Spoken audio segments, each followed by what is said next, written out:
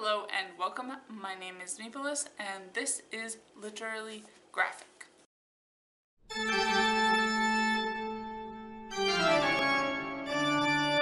And today we are doing yet another I read this back in the day but never actually reviewed it, reread, and finally a review! This time it's the really popular book This One Summer by dynamic Canadian cousins duo writer Mariko Tamaki and illustrator Jillian Tamaki. It was originally published all the way back in 2014 by First Second, and it received a lot of nominations and awards. As I mentioned at the start, the author Mariko Tamaki is Canadian. She is described in her bio as a Toronto writer, playwright, activist, and performer, a person who creates for almost any medium one can write for, apparently. She and Jillian previously worked on the controversial book Skim, as well as the graphic novels Laura Dean Keeps Breaking Up With Me, Amigo Superstar, Saving Montgomery Soul, She-Hulk Deconstructed, Supergirl Being Super, Lumberjanes Unicorn Power, Tomb Raider, and so much more! Jillian Tamaki, being equally prolific, is also Canadian and wrote and illustrated a highly enjoyable graphic novel, Super Mutant Magic Academy, which I should reread and re-review. Other graphic novels she has worked on, and I should probably read, include Gertie's Leap to Greatness, They Say Blue, Half-World, Indoor Voice, Gilded Lilies, and so much more.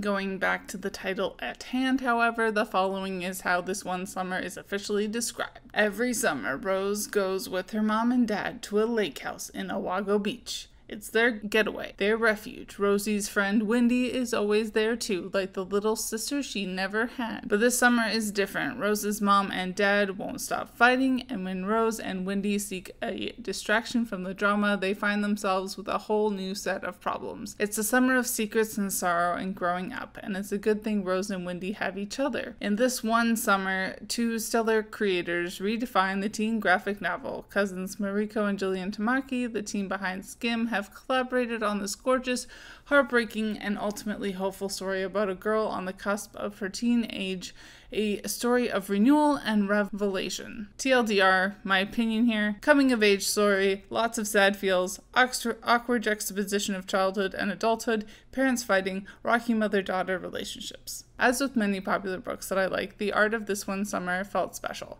Consistent but still pretty relaxed, blue, very blue, some decompression of time, but Tilly Walden's spinning, which I now can't stop thinking about, does more. With lots and lots of female identified characters bouncing around, there's a nice swath of different kinds of women and girls. I don't have a hard time tracking the different characters because none of them look very similar.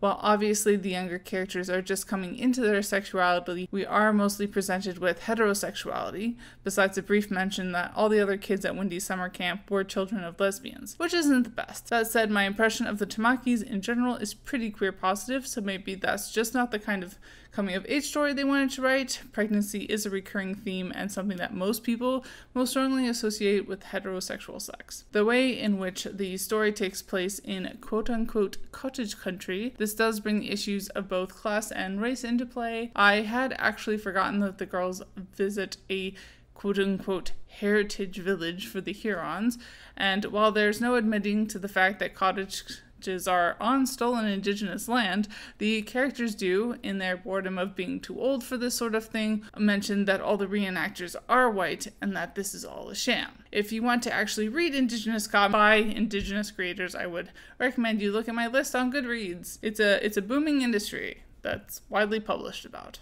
Maybe it could have gone further, but it struck me at least as being significantly better than the way class is portrayed in the comic, because the year-round residents of this vacation locale are consistently portrayed as drunk and over-sexualized, with some sympathy emanating from the moody main character, but very little understanding, which is just kind of condescending. Anyway, bye y'all, keep reading, and resist fascism. And as always, I would like to acknowledge that, for the most part, all of my videos are filmed and produced on the traditional territory of the Mississaugas of the Credit, the Anishinaabe people, the Haudenosaunee Confederacy, and the Huron-Wendat Nation, land covered by the Dish with One Spoon Wampum Belt Covenant.